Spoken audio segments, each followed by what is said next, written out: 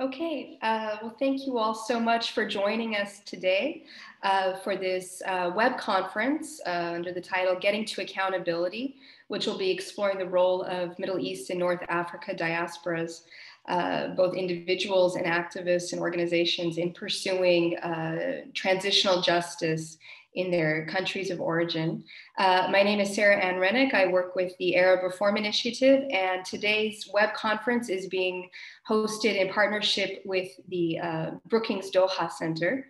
And I think today's event is particularly timely considering the conviction today in Koblenz of a former Syrian regime official for crimes against humanity. So this is something that I think will be addressed today in the discussion, and how tools such as universal jurisdiction can be utilized by those in diaspora for the purpose of seeking justice. So, as I said, today's conference is going to be looking at different cases and different examples of efforts being done by various MENA diasporas in their pursuit of transitional justice, looking at both different tools and frameworks and strategies that can be used, but also considering some of the obstacles and challenges that these groups and these activists face in the pursuit of transitional justice. And we're very lucky today to be joined by four very illustrious speakers on the subject, both academics and practitioners. First, we have Noha Abu Dahab, who is a fellow at the Brookings Doha Center, and she's also will be co-moderating the conference today with me. She's an expert on transitional justice in the Arab region and has done extensive research on various efforts by diaspora groups in their pursuit of transitional justice, including the Yemeni case, the Libyan case, and the Syrian case. We'll then have a presentation by Ahmed Mefrah, who is the director of the Committee for Transitional Justice and an Egyptian human rights lawyer, and he'll be looking at the Egyptian case. Then Elham Saoudi, who is the director of Lawyers for Justice in Libya, which is perhaps the premier organization, Libyan group pursuing transitional justice. And she's also a human rights lawyer. And then finally, Ibrahim Olabi, who is a barrister at Guernica 37 International Justice Chambers, and who works on international cases relevant to Syria, and who I think we'll be talking about in part the Koblenz trial today. And just as a matter of housekeeping, for the question and answer session, so each speaker will have about 10 to 15 minutes to speak. Then there will be a discussion amongst the speakers, and then we will open the floor to question and answer. For those joining us by Zoom, we ask that you just type in your questions and questions in the chat function. And for those on Facebook Live, to just type your questions into the comment section, and those will be transmitted to us. So I'll now turn the floor over to Noha, who will provide a bit of a conceptual framework for today's discussion and then her presentation. Thanks very much, Sarah, and thanks to the Arab Reform Initiative for devoting much needed attention to the role of new Arab diasporas in transitional justice. The Brookings Doha Center is very pleased to co-sponsor today's event, and I'm particularly delighted to join in this discussion with friends old and new. So as we mark the 10-year anniversaries of the Arab uprisings, many of us, of course, have been reflecting on the developments over the past decade. But a lot of these conversations revolve around what went wrong, right? But when you look at the work of active members of the new Arab diasporas, the conversations become less defeatist and perhaps, dare I say, a little bit more hopeful. And this is particularly true when we consider the work of transitional justice advocates, both at home and in the diaspora. Today's discussion will look at how new Arab diasporas deal with issues of accountability and the broader issues of transitional justice. So since the onset of the Arab uprisings, many have left or fled or were forced to flee their home countries, and the demographic of this new diaspora, of course, includes activist lawyers, civil society leaders who have generated already quite a bit of impact in the course of justice and truth-seeking initiatives. So what exactly have they been doing to deal or to pursue accountability and transitional justice while residing outside of their home state?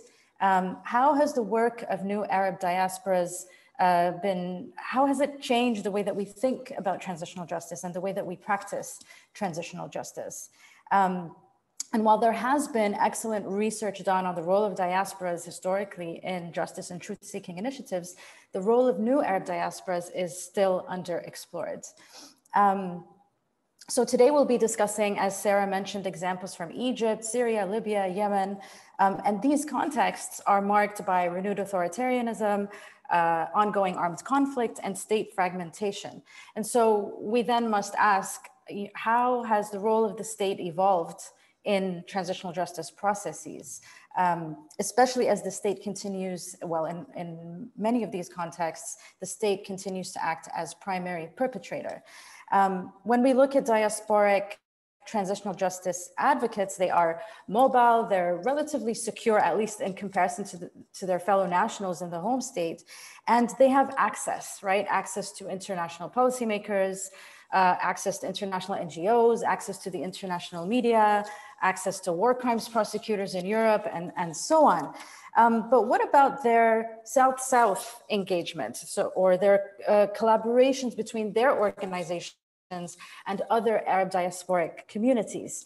How is such coordination changing transitional justice discourse and practice? So this is the general sort of framework for today's discussion, and I am sure my fellow fantastic speakers will be contributing several important insights to the discussion. I'm just going to give a few remarks on my own work in this area, mainly from a conceptual standpoint, but with some examples from the region, including Yemen. So over the past several years, I've been looking at or examining the opportunities and challenges for the pursuit of accountability by Arab diasporas. I noticed that many of those who left since the Arab uprisings, or even since the latest round of armed conflict started, for example, in Yemen in 2014 and 2015, many of these people who have left or were forced to flee are diverse professionals, right? They are human rights lawyers, they are doctors, they're judges, they're journalists, they're former politicians, and they're artists. One thing that has bolstered the presence, I guess, of human rights professionals in the Arab diaspora is the establishment of several civil society organizations outside of the home state. And this is, of course, in large part due to the shrinking of the civic space in the home state in several countries across the region, which has also seen the obsessive enactment of laws that restrict the activities of these NGOs and civil society organizations, and also very much restrict their very existence. So as a result, several civil society organizations have moved their offices outside of the home state and set up shop in a host state. But it has also led many in the diaspora to establish new civil society organizations outside of their home state, where they coordinate efforts to geared towards transitional justice advocacy and in close coordination with their fellow nationals in the home state. So this demographic of new Arab diasporas and their engagement with transitional justice initiatives is important because it is changing the way that we practice transitional justice in a number of ways. First, the state is increasingly abandoned as the primary arbiter of transitional justice. Oftentimes, especially in formal transitional justice processes, they are state endorsed, right? Such as through the enactment of transitional justice laws. But with ongoing armed conflict and repression in several countries in the region, activist lawyers and civil society professionals at home and in the diaspora, many of whom are victims themselves, right? They tend to pursue transitional justice without and indeed against the state. Secondly, the role of new Arab diasporas in the pursuit of accountability has expanded or has created opportunities for an expanded transitional justice process that is not only limited to, or doesn't only focus its attention on crimes committed by domestic perpetrators. So instead, transnational diasporic transitional justice actors have been casting a wider net of accountability that targets the role of foreign governments and multinational corporations in the perpetration of crimes within a given MENA context. So for example, you can't really talk about justice and accountability in Yemen without addressing the role of Western arms exporters, whose weapons, of course, have been used to kill innocent Yemeni civilians. And one example of this effort, of course, is the work of Yemeni NGO Muwatana, that is partnered with the Berlin-based European Center for Constitutional Human Rights, together with an Italian NGO. These criminal complaints aim to hold both the Italian state and its arms companies accountable for their complicity in crimes committed in Yemen. You can't, I mean, in a similar way, you can't really talk about justice and accountability in Libya, Syria, or Sudan without addressing the role of multinational corporations.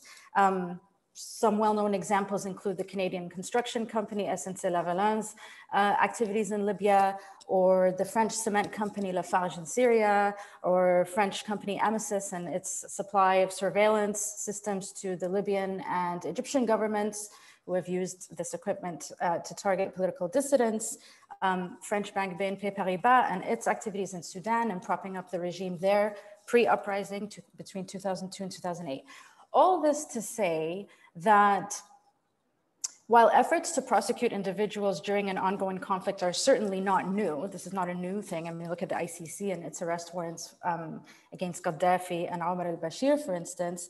The accountability gaze is becoming wider through these criminal complaints that target foreign states or you know, allies of foreign allies of authoritarian regimes and their corporations. And this is increasingly led by actors in the diaspora. And this is important because oftentimes the role of external actors in exacerbating conflicts in the region, including, you know, examples from today, Libya, Syria, Yemen, and of course, Egypt, is insufficiently addressed because the transitional justice focus is largely centered on domestic perpetrators. So this creates a severely amputated picture of the historical injustices in each of these countries, which weakens prospects for an effective transitional justice trajectory. But the power of these transnational alliances between international, diasporic, and home state justice advocates does a lot more than simply ramp up accountability efforts. It expands the parameters of transitional justice in three ways, which I will sum up very quickly here. First, these diasporic efforts demonstrate that we don't need to wait for a transition to peace in order to pursue justice and truth-seeking initiatives, whether through documentation, universal jurisdiction, memorialization. So the concept of, you know, this ideal transition that needs to happen in order to pursue justice has been completely shattered by the actions of these actors on the ground. Secondly, the focus of the new Arab diasporas on documentation and on accountability constitutes a form of resistance itself, right? It's a resistance to the hijacking of narratives, to the erasure of history, to ongoing repression. So by prioritizing justice and truth-seeking initiatives, transitional justice advocates wage a different kind of political resistance that absolutely requires addressing the past. Third, certain diasporas tend to leverage criminal accountability in particular to as a tactic that sets in motion other justice and truth-seeking efforts that address additional complex crimes, such as land and property expropriation, for example. And I think this is because criminal accountability is a viable option in the immediate term, in a way, especially universal jurisdiction. And it helps sustain a certain level of attention to justice issues that require a deeper reckoning with a broader history of injustices, and one that isn't confined only to the post-Arab uprising period. And this is important because I think we may often forget that the drivers of the Arab uprisings were indeed these histories of injustices, social, civil, political, economic rights violations. And leaving that past unaddressed unaddressed in whatever transitional justice process unfolds would of course be detrimental. No, I'm going to end with perhaps a less optimistic note by pointing to a major challenge that faces the diaspora, which is polarization. I mean, there are many challenges, but this is one that I struggle with in particular. Struggle to kind of figure out how this is impacting, how it will continue to impact the work of transitional justice advocates. Social media, disinformation, surveillance, geopolitics, and many other factors contribute to such polarization. In my conversations with active Yemenis and Egyptians in the diaspora, in particular, the lack of sufficient spaces in which they can exchange their ideas and engage in a difficult dialogue without fear of repercussions and intimidation, that lack of sufficient space presents a major obstacle to effective coordination and mobilization. And I'm curious to hear what my fellow panelists have to say about that from their own experiences. So I'll end there. Thank you very much.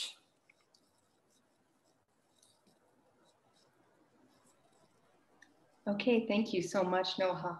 I think we're going to turn now to Ahmed.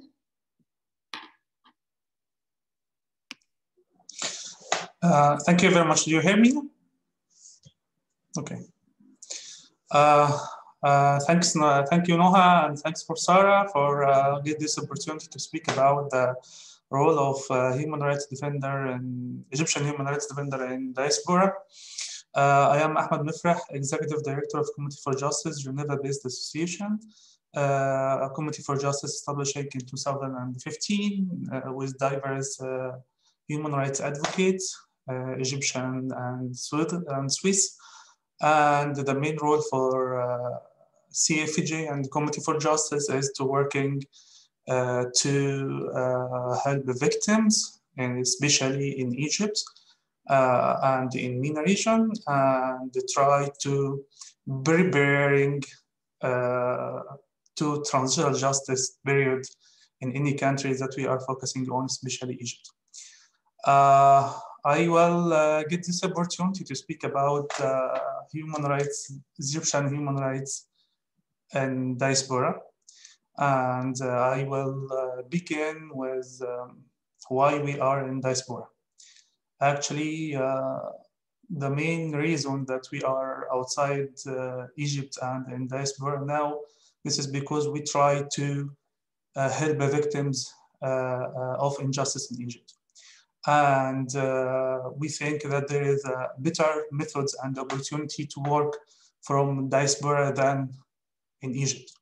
And there is a possibility to work, there is a convenience to work, and there is ability to save the document and the data that we get from the field, from Egypt or from other countries, and put this kind of data in a secure place outside the state border, far from the hands of the security authorities. And also, we think that there is the ability to move, to advocate for the cause, and the most important thing for us also is that the country that we are live, especially the Western society, they have the means that allow activists to work better and advocate for protecting victims' rights. Basically, we are in diaspora, pursue transitional justice because we think that this is better for defending victims' human rights violation, especially in Egypt. For how we work from diaspora, we think that or how we could, the question, how we continue working in transitional justice, I need to be clear or to give our audience that there is no currently way to practice transitional justice in Egypt, because because it has not been implemented yet. We are still in the preparation stage. We try to work professionally and to take lessons and to learn from different experiences in order to reach the best methods and mechanisms that allow us to document and preserve the violation so that we can open this fight again in any stage of transitional justice, which could one day serve as the foundation for a movement toward accountability in Egypt. Also, in my opinion, the whole point for us preparing for such kind of preparing ourselves to the whole point is to learn from the past and prepare ourselves for the future. This is the main thing that we are now trying to do, especially for Egypt's case. We build, because of that, we try to build our partnership to solve this or regarding this issue of working on transitional justice. We look mainly at examples that are closest to the Egyptian case. Unfortunately, the situation in Syria, in Yemen, in Libya is different than Egypt. So we try to observe what is the closest model that we can the model for the Egyptian dictatorship. We think that the situation in Syria, in Yemen, in Libya is different, and the Egyptian situation is closer to the case of military dictatorship in South America or the dictatorship in Eastern Europe in 17 and 18 in last century. These are the models that we look and draw inspirations from the experience that is the human rights defenders lived at this time. We try to see or to observe how they are working from diaspora, how they are working from home, and we bearing in mind that we are working at the present time, not in the 18th or 17th or 90s, because the situation is different now.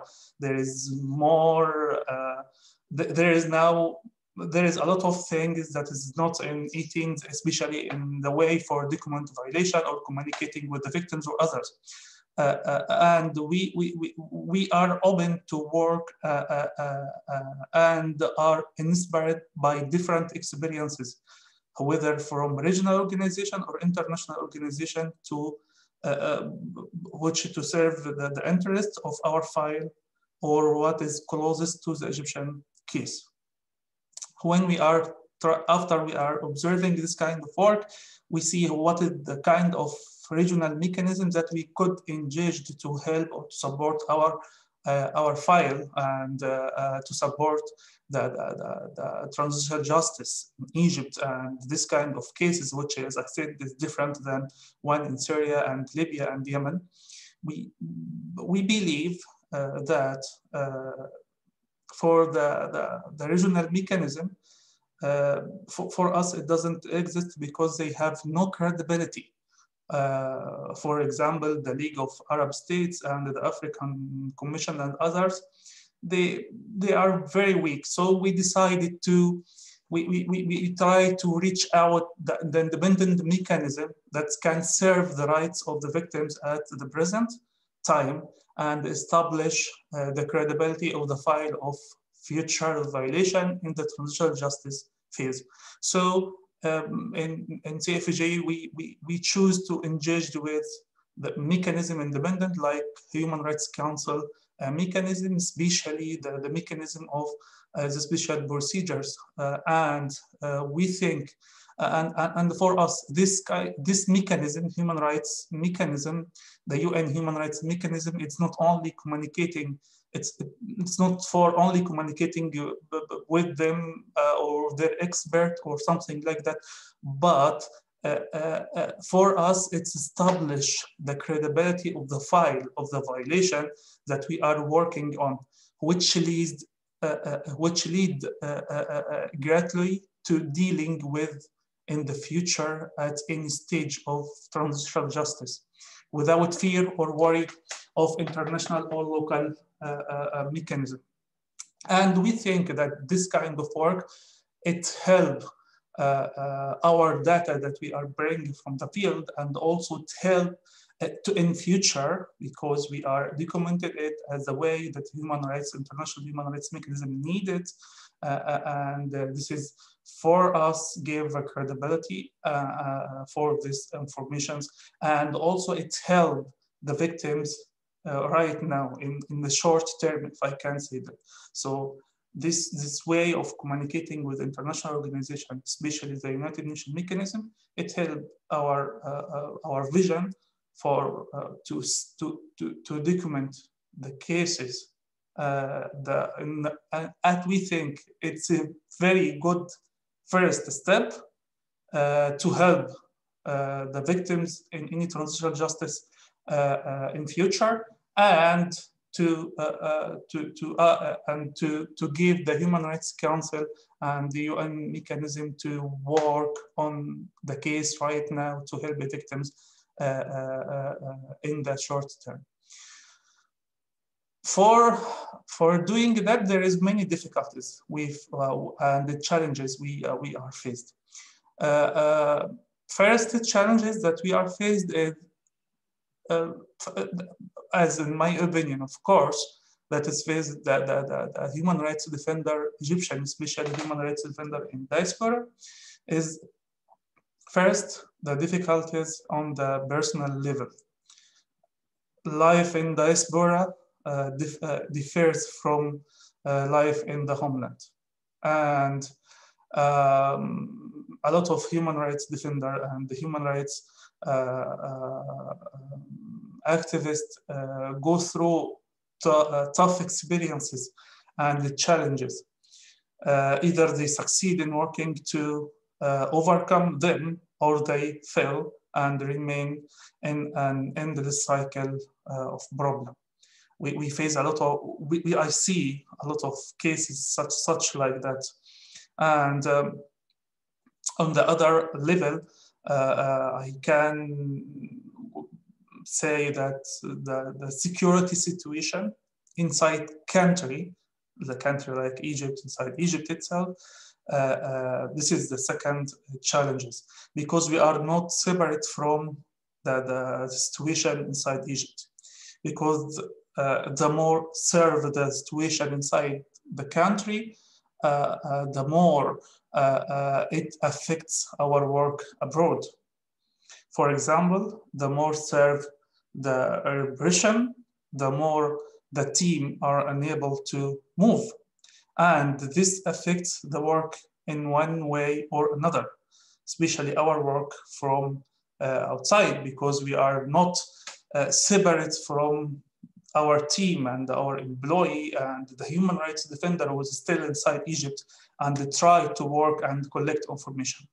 They are the first step for us, and the challenges that they face is affect, of course, our work from diaspora or from abroad, Egypt.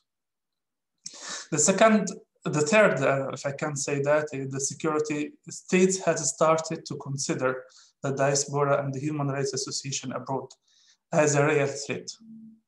We see this kind of threats since 2 weeks now, beginning in 2000, I can say beginning in 2019, late 18, that the government focused on human rights defender in diaspora and to try to threaten them in many ways, whether directly or indirectly. As example, direct methods such as blackmailing them or submitting security reports against them to the Western country that they live in, accusing them of being terrorists, as example, or indirectly through the Congos groups in the such like United Nations, places like United Nations and Brussels and Geneva. Brussels and Geneva, they carry out the propaganda against the human rights defender in diaspora and intimidate them and begin propaganda against them for try to intimidate them and say that, look, this is the Egyptian people who left or Egyptian youth who left the country and stay outside Egypt now, and they are try to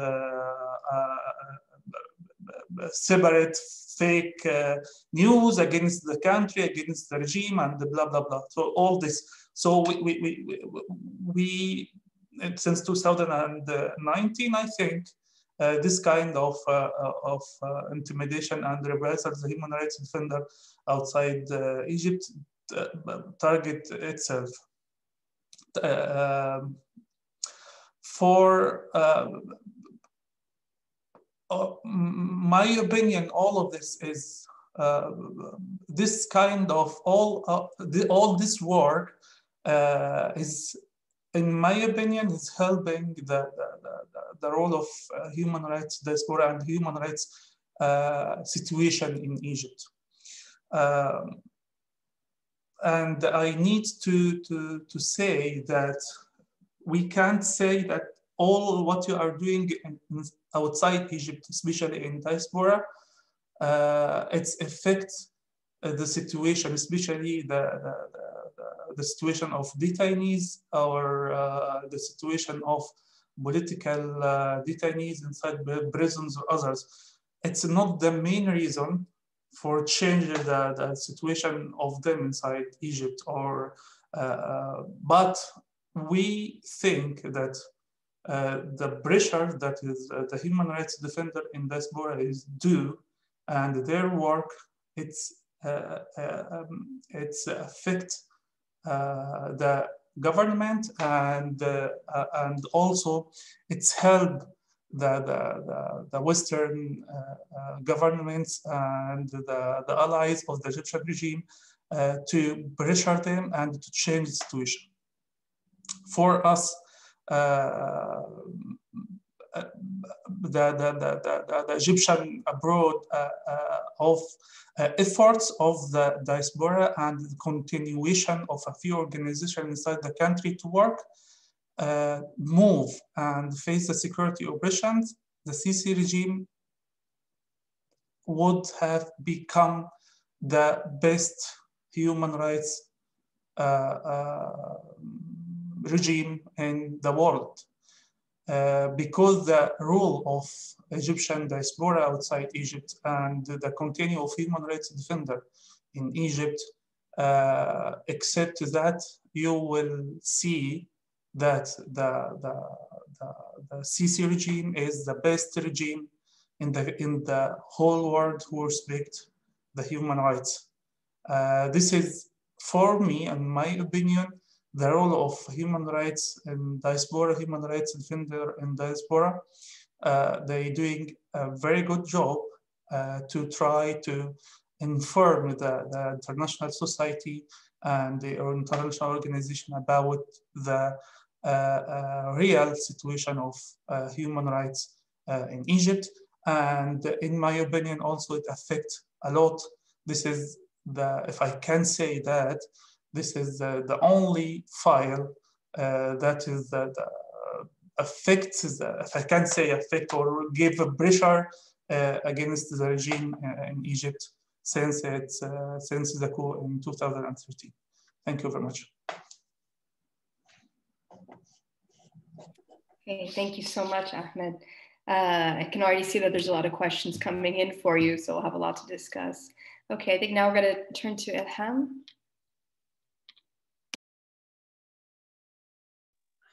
Hi, thumbs up if you can hear me. This is always very strange. Good. Thank you, and it's great to be in this company. I will try to keep my intervention to a minimum because I do see questions coming in, and I'm really much more interested in the conversation than listening to me pontificate on the topic. And so I will talk a little bit about how I got involved in my organization, and then I will look at some of the questions around what it really means to be doing transitional justice work in this context, and then I'll wrap up with looking at some perhaps challenges and some opportunities for collaboration. In terms of the question that I was asked was, how did we decide to pursue transitional justice from the diaspora? And I'm not sure I would say that it was really a decision as much as it was a reality that was on us. So I was a lawyer and I was outside the country when the uprising happened. And what I and my colleagues, when we founded Lawyers for Justice in Libya, was very much about thinking, okay, well, here's our toolkit, which is the law, and this is our location, and there's something happening on the ground, and how can we support that? And so I think it's important, at least for me, not to be as deliberate, to pretend that this was a deliberate decision, because I don't think it was. I think I would much prefer to have been on the ground when it all kicked off, and I got there as fast as I could. And I think that's an interesting part of the diaspora story as well, that I think we forget, that there is different levels of diaspora, right? There were people who were diaspora before 2011 and who dropped everything and returned back to their countries when this happened. And I speak for myself and many others in Libya who in 2011 were desperate to return. And then there was a diaspora that was created by this, and there's also the double diasporing, if you can apply it as a verb, of people who sort of were in the diaspora, came back, and have returned to the diaspora. So I think we need to also think a little bit about how we use that term, because I think we use it too homogeneously. What was very clear about the Libyan uprising is that it became very violent very quickly. And so as lawyers, immediately our mind went to accountability and to documentation. And I think that as well sort of dictated again why this decision to join transitional justice work or accountability work happened. And so the reality for us was like, okay, well, there is this uprising happening. It's turning very ugly very quickly. Gaddafi was extremely unpopular. And so we thought that there could be momentum in getting action happening in international fora quite quickly because of his specific character. And so that together kind of lent itself to where we ended up. And so we started thinking about effectively 3 elements to this work. One is, well, there needs to be evidence that needs to be preserved. And so there comes in a role that the diaspora can be very proactive in, which is helping secure and protect evidence and also deliver evidence to key third parties that might be interested in it.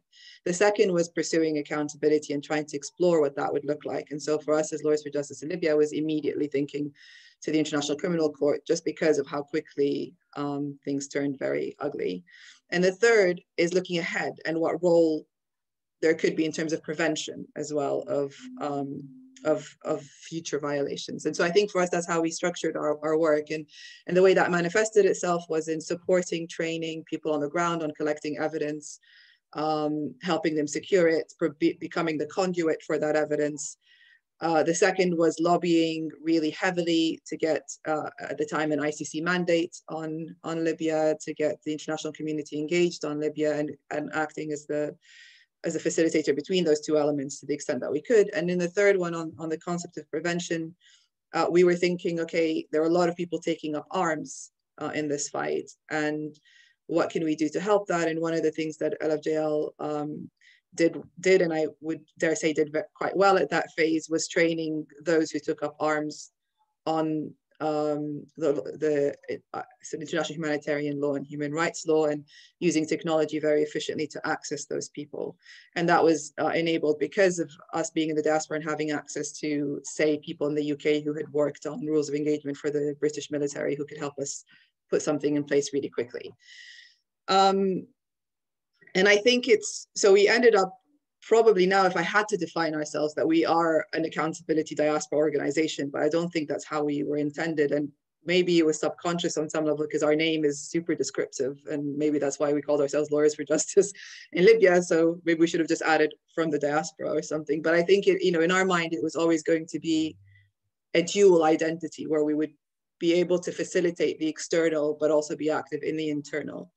And I think I want to take a moment and just pause at this identity issue, because I would feel confident saying that all of us in the diaspora struggle with it, struggle with this identity of being the outsider inside and the insider outside of the country, and what that becomes, whether that becomes an obstacle to your work, which for a lot of us it sometimes does, because you're constantly justifying your existence and apologizing for it, or whether you actually own it. And I think it took us the best part of the last 10 years to say, hold on a second, this isn't an obstacle. Perhaps, just perhaps, this is an asset, that we are always the insider in international fora, but bring that, the outsider perspective when we're in the country. But it's not a happy identity, and it's not one that I think most of us are comfortable being. I think we, for the majority of us, and please correct me if I'm wrong, and I never like to talk for a big group of people, I personally would have preferred to be on the ground always,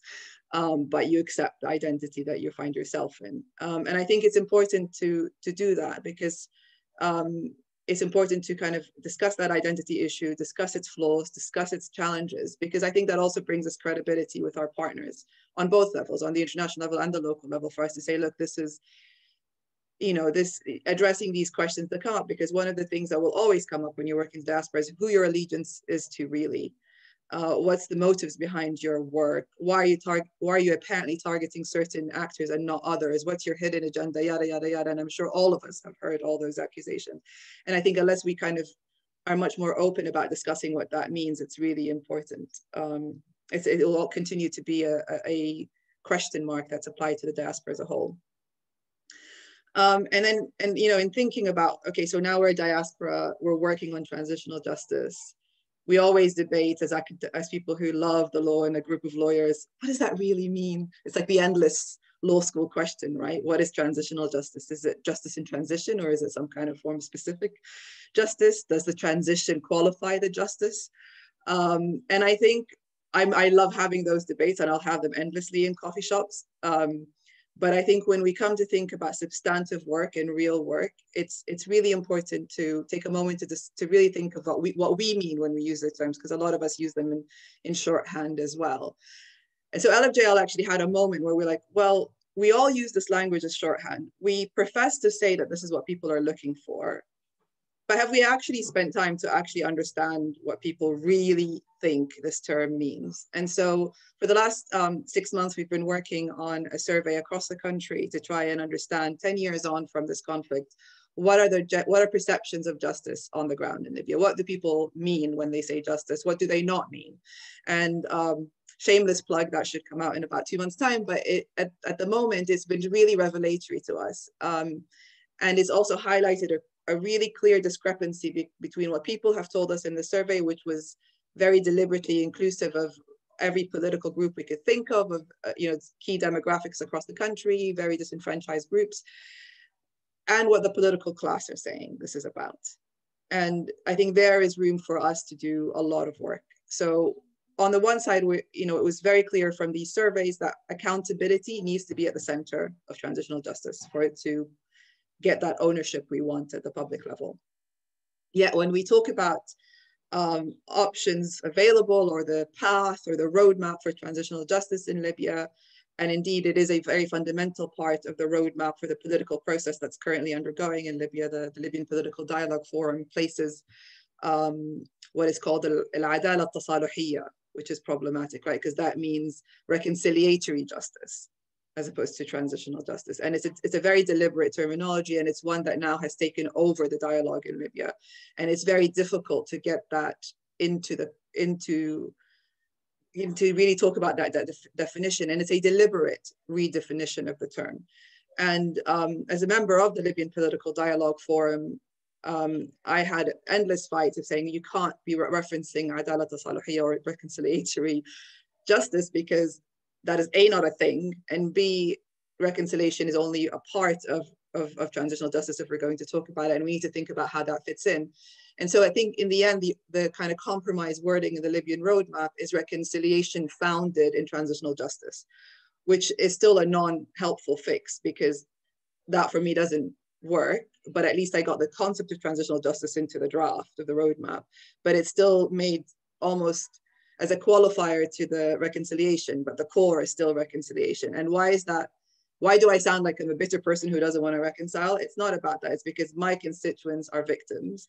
And the way reconciliation is approached in the Libyan scenario is putting pressure on victims to forgive and no pressure on perpetrators to account. And I think that is the fundamental flaw of the definitions we're talking about. And until there is a genuine readjustment of this concept, so it's looking at it from the victim's perspective and not the perpetrator's perspective, then there's where we need to work. And if I am to be critical of transitional justice, I think in general, a lot of the methods of transitional justice are enshrined a little bit in appeasing perpetrators or bringing them to the table or reintegrating them. And if you get that done in a way that doesn't get that balance right, it will tip in the wrong way. And what you end up with is the majority of the pressure being on victims. And their lack of forgiveness is the holdup in this process. And we're seeing that play out now in the Libyan situation. So I think that it's important to think about how we use those concepts as well, because I think we often use them in shorthand, but also not to be so willing to always, or to humor the kind of replaying with some of the terminology, because words are so powerful in these contexts.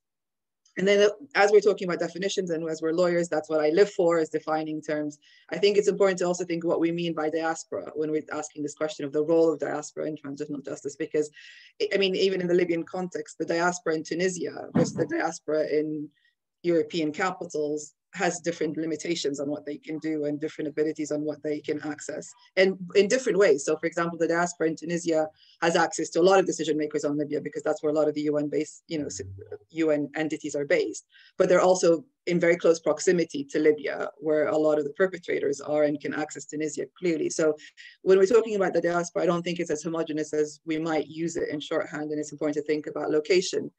What caused that diaspora to exist, because of a large percentage of the Libyan population was in the diaspora before 2011. So can we presume their motivations or their views are aligned with those that were created post 2011? How do you create a unity there of purpose? Is there a unity of purpose? And if we're celebrating the Germany success today, and it's very worthy of success, but a great part of that is not attributable to Germany's pioneering efforts on rule of law. It's because there's a substantial and active Syrian diaspora there that has managed to unify around these causes and have had a phenomenal impact on the way Germany deals with the Syria file, full stop. And I think there is a question as well about how successful we can be as diaspora, and I think there's a lot to be learned from the Syrian example in that context. Ibrahim and I share an office, so in terms of cooperation on the South-South collaborations, we should be doing more than we do. But I think there is a lot of scope there in kind of moral support, in kind of, physical support, and all of, and actually sharing spaces physically, mentally, etc. But also I think, a lot of the perpetrators we're thinking about that we might choose to pursue in the diaspora and that we have the ability to pursue in the diaspora are common perpetrators. So the people, the international actors who are involved in Libya, Syria, and Yemen are not different. And so there is definitely room to kind of bring those claims a bit more jointly, or even the kind of advocacy to be done a bit more jointly. I think Ahmed touched beautifully on the challenges of being in the diaspora, and especially the personal and human challenges. So I won't spend time on that. But I will say one further thing about the concept of accountability, because I think a lot of times when we're talking about accountability, we think of it in terms of criminal accountability, or we think of it in terms of sort of capital A accountability. But I think a lot of work can be done on the diaspora on the lowercase accountability in terms of advocacy, awareness raising campaigns. And here again, I'm thinking of opportunities that could rally around common actors in Libya and Syria and Yemen who care about their public profiles in the European capitals, and what could be done in terms of affecting some of those PR elements of those actors. And there's a lot that can be done by the diaspora in that context. There's so much more I want to say, but I just wanted to put these sort of few concepts out there to kind of get the ball rolling. And I'm hoping I've put more questions than answers out there. And I'm looking forward to a discussion, and I'm really looking forward to listening to Ibrahim. Okay, thank you so much. I can already see questions coming in as well related to your presentation. So now we'll turn to Ibrahim for the last presentation and open up for discussion amongst the panelists. Perfect. Thank you very much for giving me the opportunity. And it's always difficult to continue after such great speakers. And I do agree, Ilham, that we do share an office, and we need to share more once we do return to that office eventually, once the vaccine program gets us somewhere.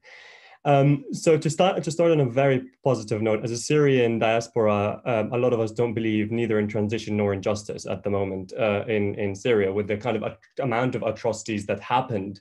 And the scale and range of crimes that were committed. There were a lot of victims and survivors that we speak to, and we ask them what justice means to them. And it's impossible for them to say that this act or this thing will get me justice for what I lost. And in the light of the political deadlock in Syria, many don't feel that there will be a transition anytime soon. So perhaps to start with that, as diaspora, using the term transitional justice in the Syrian context at the moment creates a lot of sensitivities and goosebumps. And it's not something that we can easily use, because at the beginning of the Syrian uprising, a lot of international NGOs came down and a lot of lawyers, and there were so many workshops and trainings in Gaziantep and in Beirut and in Amman about transitional justice, right? In a way, raising hopes at the time where the casualties were not as high. Now, I wouldn't dare, as someone who used to train on these things, to step foot into Syria or bordering countries and use those two words together. There's different ways of doing it, but that word now is heavily stigmatized. There's the fight against impunity that is acceptable. There's promoting human rights. There is protecting victims, defending victims, more kind of verbs in a way, it's something that shows what we are doing rather than what is achievable, right? So I think it's important at the beginning to say that, the diaspora needs to be very sensitive as to, academic and nice lawyerly terms that might be perceived by different Syrians and victims and survivors in different ways. So what I'm planning to do is to give a little bit of context on the Syrian situation, the Syrian diaspora, and through that shed light on some of my kind of firsthand experiences. So perhaps to set up the foundation, right? The Syrian diaspora is huge, right? Because the kind of conflict that took place. I mean, half of the pre-war population is not where they are. In Europe alone, the numbers are in between 800,000 to 1 million Syrians who came to Europe. A lot of them are victims, witnesses, and in some cases even perpetrators. And in the US, for example, there's also very strong Syrian American diaspora that's been there for a very long time, and they've created incredibly strong lobbies. Now in the UK, they're a group that I'm part of, the Syrian British Council, that's also mobilizing, and we're seeing a lot of diaspora mobilizing in different countries where they are. But we've got numbers, right? Which is not something to brag about, because it means we had a horrible situation that led to the numbers to flee and not return. So it's very important in that context, when half of Syrians are not where they are, and a lot of them are outside the country in the million, say like 10 million are not in Syria. The question thus becomes, am I working on justice for Syria or for Syrians? Because in 2021, these two things mean completely different matters. Because the Koblenz trial and a lot of these things does have a kind of trigger effect onto the situation in Syria, but it's also healing and dealing with a lot of Syrians who are in Europe who kind of dealt with a lot of these matters. So they kind of nation state borders, where are my kind of constituents, as Ilham said, is a very different question for Syrians in 2021 at the moment. So that's the second foundational point. The third foundational point is, as a lot of my colleagues would know, it was a political decision over years and years to stigmatize going into humanities locally on a social level. I remember this when I wanted to go into law, and I wanted to study in the UK, and a lot of my kind of friends were like, you got a good result in your A-level equivalent. Why do you want to go into law? That is the most horrible thing you can go into. And I looked at what the requirements were in different countries for going into law and in Europe, and it was shocking. And in that sense, you had people who went into the legal career in a lot of countries, and I can speak for Syria. Some of them out of the conviction that they do want to change the status quo, and they worked hard through the system, and they became brilliant lawyers, and they defended a lot of kind of detainees and risked their lives. But those are the minority of lawyers who managed to do that and take the risk. And therefore, even when you had a lot of these people become the diaspora, the legal knowledge of human rights, international law, were either kept in the elite in Syria, and you can go represent Syria at the UN, or, you know, you did with kind of, you had to deal with the corrupt judicial, you know, bribable system in Syria to get around, or you're part of the very few minority who really stood their ground, led a horrible life in Syria, full of risk, were not allowed to travel, and took those, principles with you to Europe, which are the majority of the people that are leading the efforts at the moment in Europe. But that's to say, as an organization, whenever I want to recruit, I always struggle to find, you know, in the diaspora, Syrian lawyers who are kind of very well educated, who are also principled, and were not part of the kind of corrupt legal system and all of that, to hire to work on. So the ability to mobilize legal kind of diaspora is kind of very difficult when there was a political decision to socially stigmatize humanities and kind of socially increase the kind of even amongst families, you know, and Ibn Doctor, you know, he goes, he's a medic, right? He's not a lawyer in that sense. So this is the second point. The third point, and just in terms of setting the narrative, is that there is a big role for the diaspora to play when it comes to setting the scene for accountability or transitional justice, dare I say those words together, and where they are, right? I remember my metrics usually, and these are very flawed metrics, you know, are either taxi drivers or barbers to figure out the word on the street of what's happening in Syria, right? So when they come in and they ask me, oh, where are you from? And I say Syria, they used to tell me, oh, you know, Assad committing crimes, 2012. 2021, not that I have been in taxi during COVID, but, you know, the last time in 2020, they wouldn't have a clue of what is going on in Syria. And when you don't have a clue, and that's in light of this very strong propaganda coming from the regime and Russia and other allies to make it sound as if it's a war, as if you can rape incidentally, as if hospitals bomb themselves, to kind of give this collateral damage war feeling to the Syrian conflict, which then makes it very difficult for prosecutors to bring up cases and charge when the public interest argument is not there, because your public is deceived and is subject to a lot of propaganda, or at least confused as to the criminality of the conflict, as opposed to it's just a horrible conflict that people die as a consequence of you know, legitimate military activities. And so the diaspora play a very big role, or should play a very big role, in setting the narrative state, even the public narrative, something that a lot of Syrians unfortunately did not do at the beginning, because famous sentence, everybody knows what's happening in Syria. Might have been true 2012 to 2015, but then, you know, we had the blessings of ISIS and foreign interventions, and all of a sudden, you know, it just becomes too complex at best, or a war on terror at worst. So there is this kind of truth and narrative, and it's also mobilizing other members of the diaspora, getting the victims to come and speak out. You know, it is so difficult for them. You know, you spent, literally, that was told to me by one witness, I spent my life running from the police. Now you want me to go to the police and, you know, give a witness statement? Although they're in different countries, the whole, you know, feeling that I'm just going to go to the police or give a statement in front of court or anything like that is something that the diaspora needs to kind of help mobilize in order for people to come forward, to feel safe, if obviously voluntarily, and if that's something that that they want to do. And obviously getting the space for people to speak and debate those matters. Which links me now to the Koblenz trials when it comes to debate. I think one of the main fundamental roles of the Syrian diaspora is to trigger debate around those topics, right?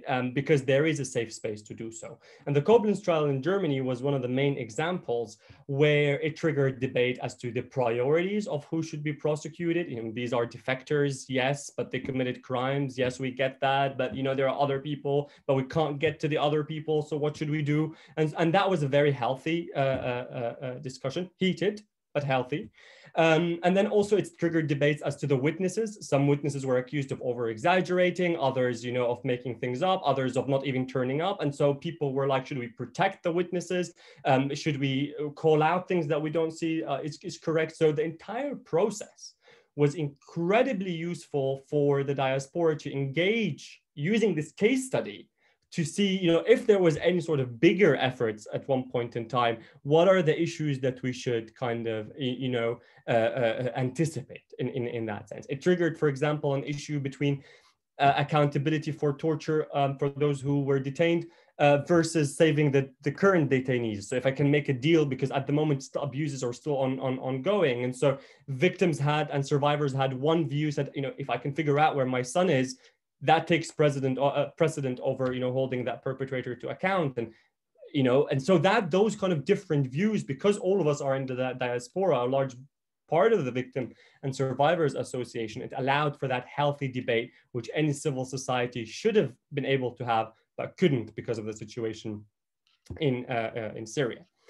And then there's a third role that I think is pretty important for kind of the diaspora to play, which is capturing those who come in new and wanting to do something for Syria, but do not know where to start or what to do. And so we still have new refugees coming in who are wanting to help, wanting to support justice efforts, but not knowing where to go and feeling lost. For example, in the UK, every year, although yes, it is an island, but the chevening FCDO scholarships bring about 30-40 Syrians and to the UK to study, and a lot of them want to do something. And so it's the role for the diaspora to have organizations, councils, bodies that would be able to say, do you want to work on this issue? Do you still want to work on your home country? Obviously, that everyone's it's a choice. Others choose to integrate, and that's absolutely their right. To have those mechanisms and vehicles in place to mobilize the newcomers and those who want to still work on the country. But obviously, it is quite important also for the diaspora to stay in contact, as Ilham said, with the home country if they choose to work on those issues. The access to witnesses, the kind of crimes that were committed. It's called strategic litigation and not litigation for a reason, because that strategy of where you start, how you start, who do you focus on, are things that the diaspora might have the benefit of having a bird's eye view over the entirety of the situation. I remember when I used to go down to Syria during the armed conflict. The last time I was there was in 2017 during the chemical attack, and I remember that it's kind of crazy psychologically because there's two parallel lives going on, one in London and one in Idlib, and it's really difficult to kind of see both at the same time. But I struggle to think about anything strategic when I'm in Syria. It's impossible. It's the day by days. Which house do I sleep in? The training, is it public? Is it not? Do we have electricity? How do we get food and all of that? And I think the role of the diaspora is to add that strategic element to any sort of kind of justice component with the consultation of the people on the ground and being their voice on those matters. So all these issues are kind of more the bigger picture, setting the narrative, mobilizing, talking strategically, creating debates that sets the scene for any sort of, working towards any sort of justice efforts. But I also think there are technical things that the diaspora should be able to do. And obviously, as we've seen in Germany, this was a complaint to the police made up by Syrian organizations who mobilized witnesses with the help of a German organization to kind of get to the police. I mean, the police, we can give them the benefit of the doubt, but they're overworked, they're overstretched. They might not push necessarily for this case, compared to other cases, and that's where the technical kind of work of the diaspora and efforts need to come in, right? So making these complaints and lobbying onto those domestic mechanisms, and that's domestically. But we also need to remember that in conflicts like Syria, where it's a proxy war and you have so many different actors, and that justice internationally is state-driven, we live in a state-centric system, you need a state to sponsor your efforts. And I think that is a crucial role that the Syrian diaspora now is slowly working towards managing, and particularly the Syrian American diaspora. We're hoping that the Syrian Brits are following suit. It is to really understand domestic politics, opposition, government, the civil servants, why MPs would care about this and not care about that, how New York communicates with London versus Brussels, and be able to mobilize that state where you are in and you have the easiest access to these institutions, and they care about you because you're either a voter or a donor or whatever other state interest they might have, to mobilize the justice efforts with you. And if we look at a lot of examples, whether it's the Kurdish case or the Armenian case, we always see that there is a strong state that is kind of sponsoring. And when we look behind that state, we find a strong diaspora behind it. And that is fundamental for them to lobby and understand the inner workings of that state to be able to push forward, while also maintaining the fact that we have passports, as Noha said, we're able to travel, and we might I might kind of galvanize the UK to push a resolution at the Human Rights Council, something that we were successful in doing, or convince the state to take a case against Syria or something along these lines. But then I should be jet setting across Europe, getting support for that state through the local diasporas that are there. And we managed to do that when the Netherlands decided to take the case that might end up against Syria in the International Court of Justice. We literally spoke to every kind of focal point we have in different countries and said, write to your foreign ministry, tell them to get a statement in support of the Netherlands in this effort. And that is the kind of cross, diaspora, Syrian diaspora interlink that is vital. Which leads me to the final point, that even as Ilham said, across diasporas, this is something that is pretty important for the Syrian diaspora to understand. So in Libya, it's the same kind of parties to the conflict that are there. And that's something that need to be kind of coordinated on. But we recently started engaging with the Peruvian and diaspora in kind of Uruguay and trying to link with them, and even the Ukrainian diaspora who have problems with Russia, and the Georgian diaspora in London that we can work with. Is identifying your allies, because it's a regional battle and a global battle where all these proxies are moving things around. And if they are able to move things around, then it is our responsibility to unite, coordinate, and be able to push back as one front against those things. And I'll leave it at that. Okay, thank you so much. Noha, I will turn it back over to you if you want to start with the discussions to the other panelists. Sure, thanks, Sarah, and thank you to the fantastic speakers. We've covered quite a bit of ground. I'm just going to ask one question each, if that's okay. Sarah, we have time for that, because I do see we have questions from the audience as well. Ahmed, let me start with you. I mean, you made clear that the Egyptian context is very different from, the Libyan, the Syrian, the Yemeni context, for example. And I wonder, would the establishment in the diaspora of a people's tribunal for Egypt, would that be a worthwhile endeavor given the context in Egypt? Something perhaps similar to the Iran People's Tribunal, as sort of a strategy to, expose the violations and to create a safe space for discussion about accountability in Egypt. Okay. In my opinion, the role of Egyptian human rights diaspora is different, as I told before, is different. Also is different than Iran one, because we are not totally separate from our homeland. There is still a route for our colleagues, human rights defenders, still working inside Egypt. They collect information, they work to defend the victims, and also they are present victims in front of the state security courts, military courts, and others. And there is still human rights defender working inside Egypt. But the role of diaspora, as in my opinion, also is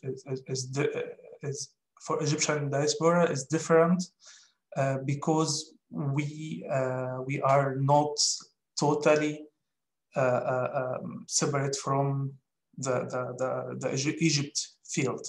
We are outside Egypt, we try to work, we try to help our friends and our colleagues inside Egypt to still work and still alive, if I can say that. This is for us the most important role. Second role is we used what we have from spaces, especially we can advocate, we can travel, we can work, we can meet with the stakeholders, we can meet with the international community, speak more about the violations happening inside Egypt and try to advocate and helping the victims. The third thing for us is different, is we are now have the evidence of the violations. So we are now we are trying to collect it from the ground, but we saved it outside Egypt to use it in any transitional justice in future. And the most important thing, it's different. Yes, it's different. What I understand, the situation in Egypt, yes, it's different than in Syria, in Yemen, in Libya, because it's complicated. You know, we have if I can say that 30% of Egypt, the Sinai, there are internal conflict in Sinai. And there is what we believe that crime against humanity and war crime happening against the civilians, especially in North Sinai. So, and in other areas in Delta and in Upper Egypt, there is a dictatorship, a very hard dictatorship regime. There is shrink of space of civil society. They can work. They can organize their work. No one can speak. There is tens of laws against any freedom of expression, something like that. So it's complicated. So we try to take from each examples and to make this kind of new model of diaspora role. We are outside Egypt, yes, but we have a root inside Egypt, and the political conditions and the situation in Egypt is different, yes, but we try to solve it, try to make a new, what I can say, try to solve it, try to prove some technical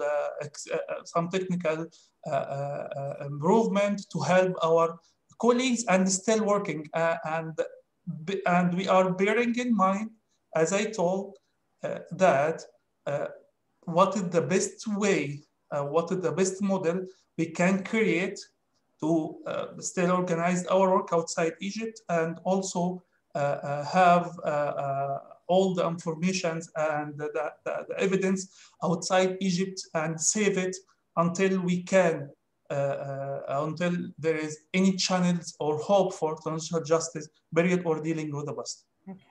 Thank you, Ahmed. Ilham, a very quick question for you. I've asked you this question before. I think I asked you this question last year, but I'm going to ask it again.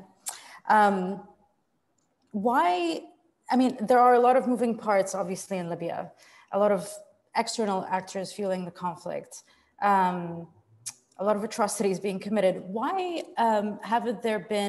why haven't we seen any efforts to pursue justice through universal jurisdiction in the Libyan case, as the Syrians have been doing?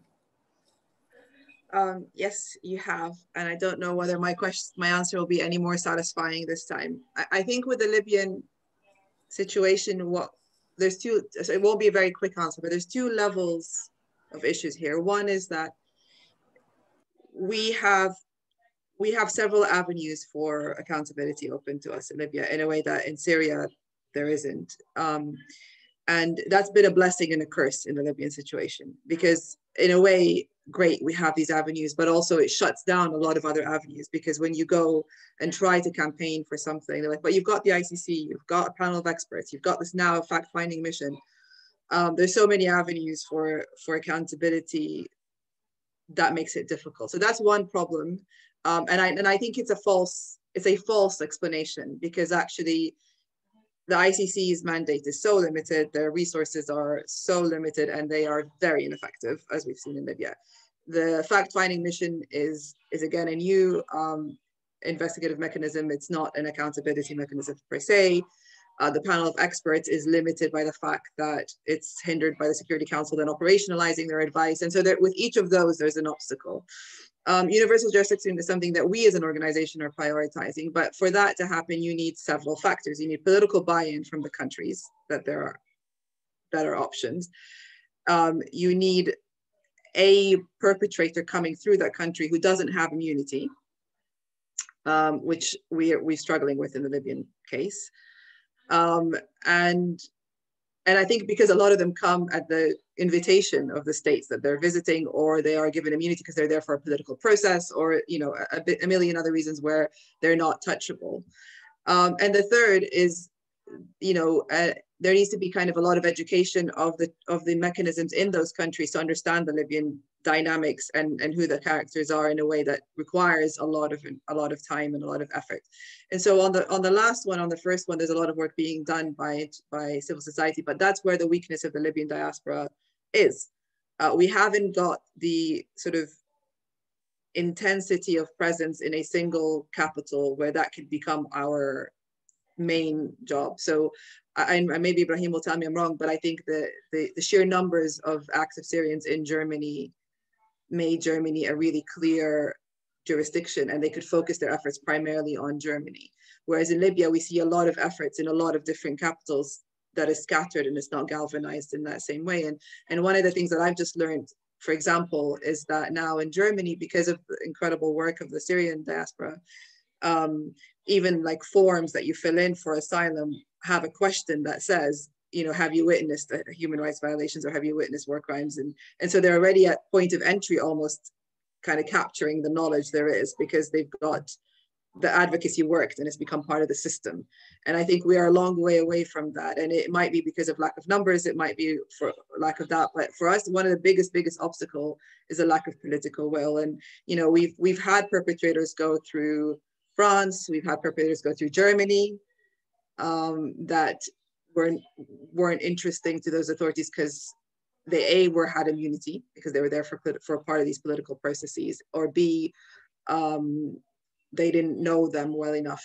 And I think there's a lot of work to be done. But yeah, it's a challenge, and it's specifically a diaspora challenge as well.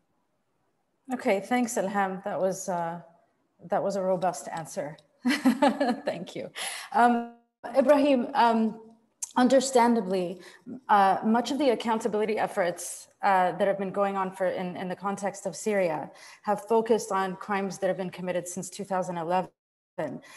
Do you fear that the pre-2011 atrocities will be forgotten or left unaddressed? And what are the implications of leaving that past unaddressed, in your opinion?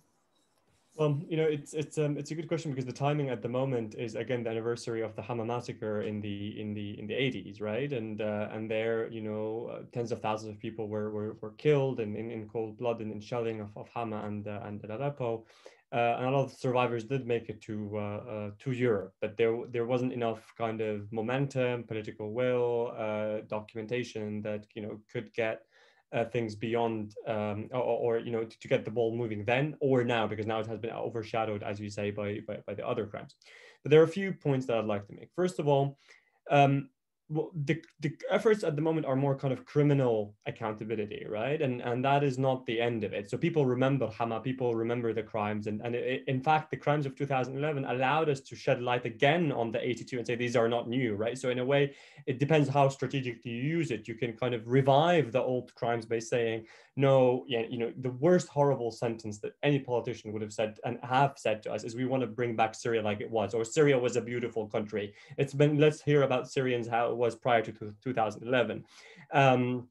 let's give back Syrians the life they had. It's a lot of things that, you know, an intern would write for a politician's speech, and then they would just say it, which we always would backfire against, saying, no, we don't want the lives we had because it was horrible. And you know, this is a dictatorship regime. And so we're able to use the crimes post 2011 to revive the crimes before 2011, not in a criminal way. But, you know, criminal accountability is not what all kind of perpetrators care about in a way. You know, for the Syrian regime, for example, they care about the legitimacy of being the state. And then you being able to shed light on those kind of crimes that happened shows, you know, that the issues of you cannot be a legitimate state with those kind of crimes. And then it also helps it, you know, when we talk about the political process, when we talk about the political solution, talking about these past crimes also kind of assists you in saying, no, we don't want to return to what we had politically in a way. So that these are kind of the ways where, you know, if strategically used, the 2000 crimes committed after 2011 can revive the past. Great, thank you so much, Ibrahim. Sarah, I'll pass it on to you. Okay, thank you. So we have about 10 minutes, which leaves us just a little bit of time to answer some of the questions that are coming in from people participating on Zoom and on Facebook. So we have a first question, which I think is definitely a question for Ahmed, but also for the other two panelists. It's about the use of new technologies. And, you know, things like ICT technology, social media, et cetera. And I think in the Egyptian case, what's interesting is that there's obviously a lot of transnational repression, and that it's often used through types of surveillance technologies, through these new technologies. So I'm wondering, the question is about, you know, what is the constraints of this transnational repression on these new technologies in hindering? And you had talked about the surveillance and the critical view of human rights defenders in the diaspora. So I'm wondering if you could comment on that. And for the other two panelists, I mean, you both spoke very much about the need for awareness raising and changing the narratives and countering propaganda. And so just wondering from your perspective about these new technologies and the use of things like social media in that role. And Ilham in particular, I know that you have a podcast, a very popular podcast. And if you see that this podcast, for example, is a medium that can contribute to that. Okay. For the first part, for me, using the new technology, especially the social media, is something is most important for us to, first of all, to communicate with the victims themselves and try to collect as much as we can get for evidences of the crime that we are documenting it. So we used social media and we used the new technical and ways to communicate, to collect informations, and also to prove. But let me tell you, there is something is most important. It's not the final step. Collect information by using social media. It's not the final step. It's the first step. And it's need a lot of work after to verify this kind of information. And our experience in the last 5 years, the Egyptian regime tried to release some fake cases and some fake stories regarding violations happening against some political detainees in Egypt. To something like to separate this fake news and to target directly any organization, any human rights defender used this information and prove this as an evidence of violations, especially in some files like enforced disappearances, or violation happening inside the detention center. So using the new technology, and of course, especially for communicating with the relatives of the victims, with the lawyers, especially this kind of tools, that is encrypted tools, to save if I can say, to save their lives, because many times they can arrest and the security see their phones or see their computers, and if for the security, if they find that there is a connection between this person and an international organization, he will be inside the jail directly, and maybe this will be ended him to die inside the jail. So we try to use this kind of technology. Of course, this is give the human rights defenders, especially in diaspora or working in human rights field now in Egypt, a very good opportunity, but this is not the end step. This is the first step, which needs more work. And this is why I say that the people inside Egypt, the most important thing for us as a human rights defender is there is still our friend and colleagues still working inside Egypt to collect evidence and they try to verify the cases that it's appear in social media and it's appear in any other social media's work. This is very good steps. We use this, but we need to verify this before we submitting it to United Nations as example or publish it in our report. So yeah, so and this is something kind of a difference between Egypt and other countries.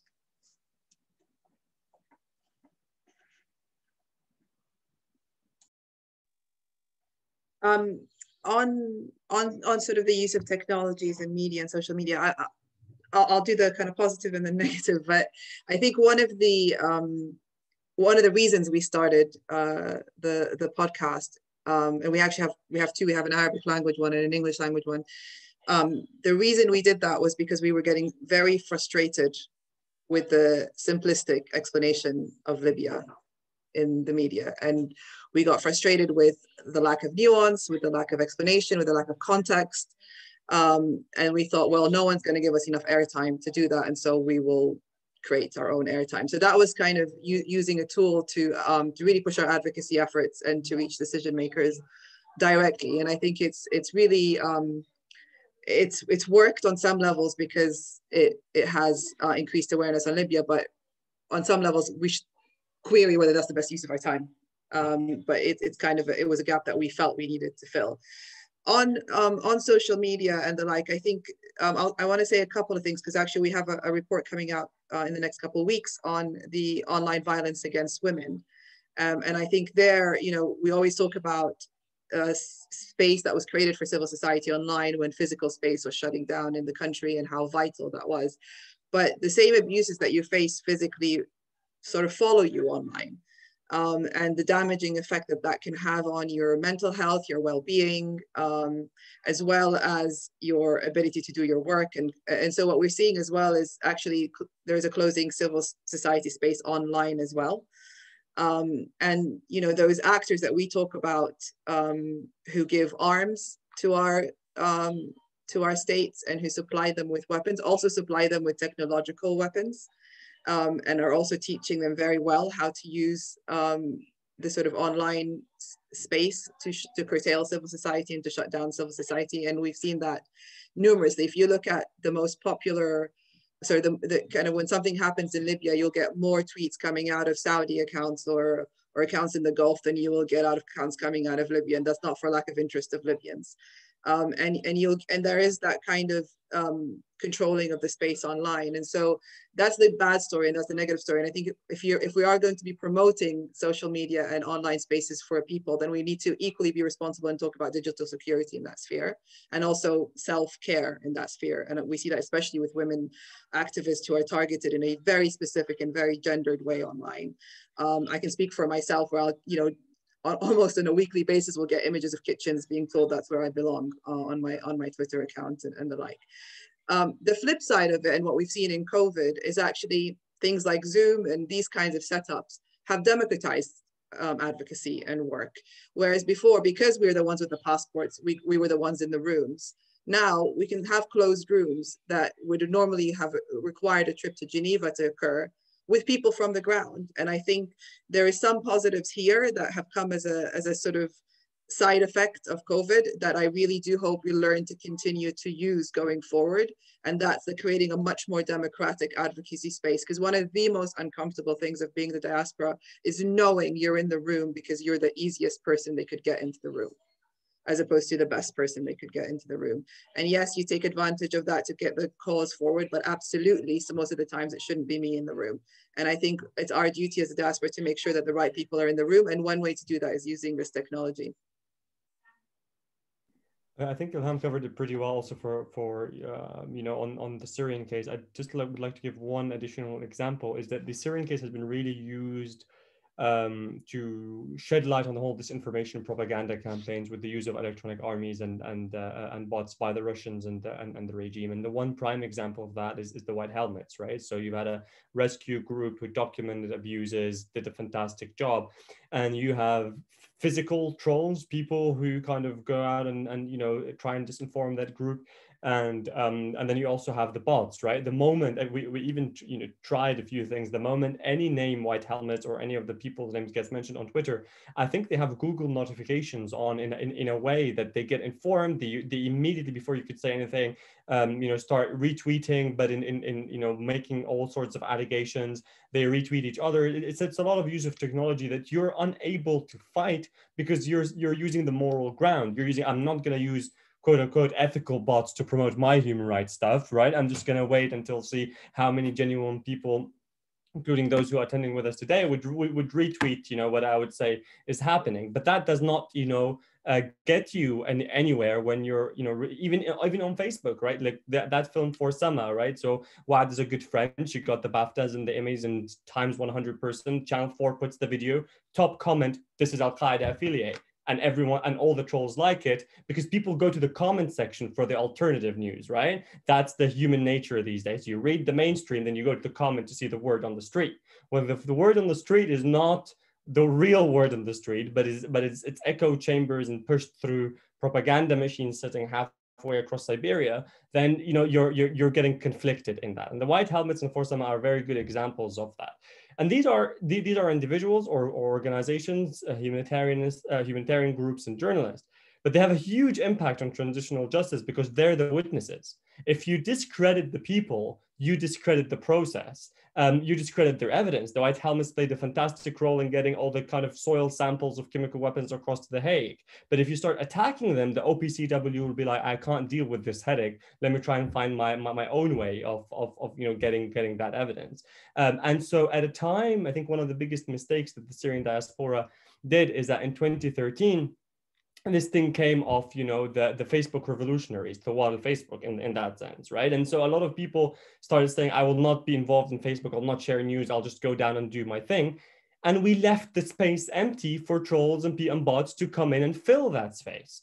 And so I think the social media front is as important as the field front in the day and age that we are in. We've seen that, you know, from the US across the world, how, you know, Twitter and Facebook and all of those play a role. So it should not be undermined that you're, you know, you're a keyboard warrior because, you know, that has a kind of negative thing associated to it, but it can, you know, you can be a warrior fighting on the right side. Okay, thank you. I think we'll maybe just take one more question since we've actually run over time at this point. This is a question regarding resource sharing, basically, and about internal capacities and the lack of sufficient financial resources for these kinds of efforts. And, you know, Ibrahim had spoken about the problems of resources and the problems in the diaspora. So I'm wondering, this is a question about many of the philanthropic organizations that exist in different diaspora communities, and if there's any collaboration between maybe those kinds of organizations that often fund things like purely humanitarian work, or things that are not too political for the specific reason that they're not considered too political. Is there any space there where these kinds of philanthropic diaspora organizations can also contribute financially or other types of resources to these kinds of transitional justice efforts? Should I take that? Yeah, so again, it depends, right? So because you've got the Syrian diaspora philanthropists, right? The businessmen, they exist, they're wealthy, they've got the funds. the problem is, sometimes in the Syrian context, because it's so polarized and there's so many different groups, you need to be not just careful of your independence, but your perceived independence, right? You don't want to be this guy's organization, right? Which is not something you would say or they would say, but it's that's something that could affect your objectivity in a highly politicized situation. And so it is. I mean, they're there to support. Some of them, it's rare to find people with courage who are willing to kind of fund, using their own personal funds, human rights and political stuff and justice stuff, because humanitarian is just easier and it ticks the box and, it does the job for them. But there are some that are willing, but even those that are willing, for example, we don't accept from any Syrian businessman any money. Because we also have a human rights and business unit where we go after Syrian businessmen. And so it will look incredibly odd if you're, it will seem like as if I'm going against his or her competitors, right? And so there's this kind of perceived independence matter that is worrying.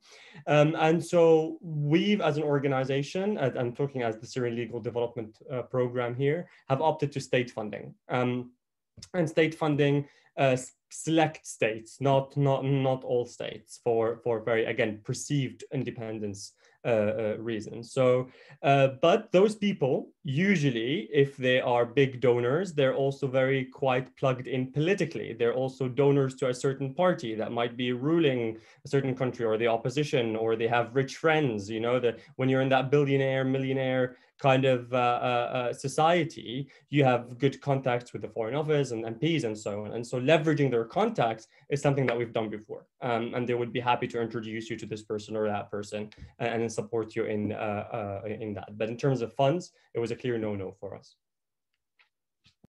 I might just jump in as well to kind of reaffirm some of that, because I think when it comes to the world of funding, perception creates reality.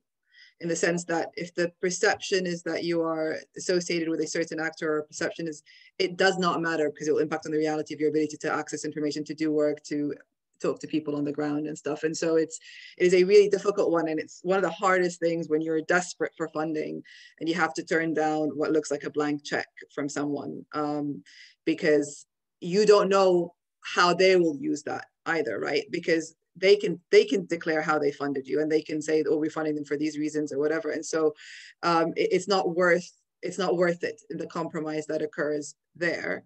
But I think there's also another thing to think about as well, and I know Ibrahim mentioned this, is the kind of the concept of state funders, and there is the perceptions that are created by that. The one thing I will add, and maybe it's a bit tongue-in-cheek, it doesn't preclude people from donating anonymously through if they really, really want to be philanthropic and don't want the credit, and you don't know who it is. We haven't seen that happen, because businessmen like their tax credits and like to be able to brag about who they're supporting. But if people are genuinely philanthropic, and in our Islamic faith, if you give money anonymously, it's worth more than if you give it publicly.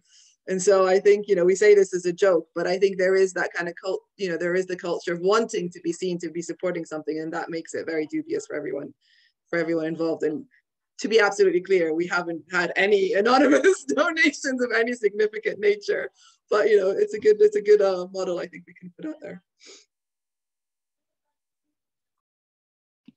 Okay, thank you so much. I think with that, we'll probably wrap up the session now. And actually, this provides us with a good segue to announce that the idea with this webinar, with this web conference today, was actually that this would be one of two, with the second one to be organized at a later date, also with our partner Brookings Doha Center, on the ecosystem for transitional justice and for diaspora mobilization. So the types of allies and other types of organizations and other types of frameworks that are necessary to have in place so that these diaspora mobilization efforts can succeed in getting to accountability. So that will be coming at a later date. Please do check in with us about this and see when this can come. I don't know, Noha, if you would like to maybe say a concluding word.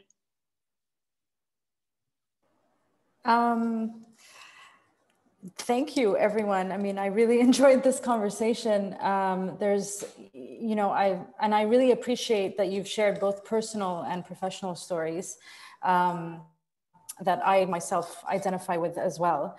And I think that, you know, despite the challenges and the obstacles, I think that today's discussion confirms even more that there are some really great opportunities being created by people like yourselves and others in the diaspora, and that it's not all doom and gloom. Although, I don't know, Ahmed, about the Egyptian case. We can have a separate conversation about that. But no, jokes aside, I think that I feel even more sort of optimistic, if I can say that, following today's discussion about the trajectory of the work of new Arab diasporas in transitional justice. So thank you. Thank you all.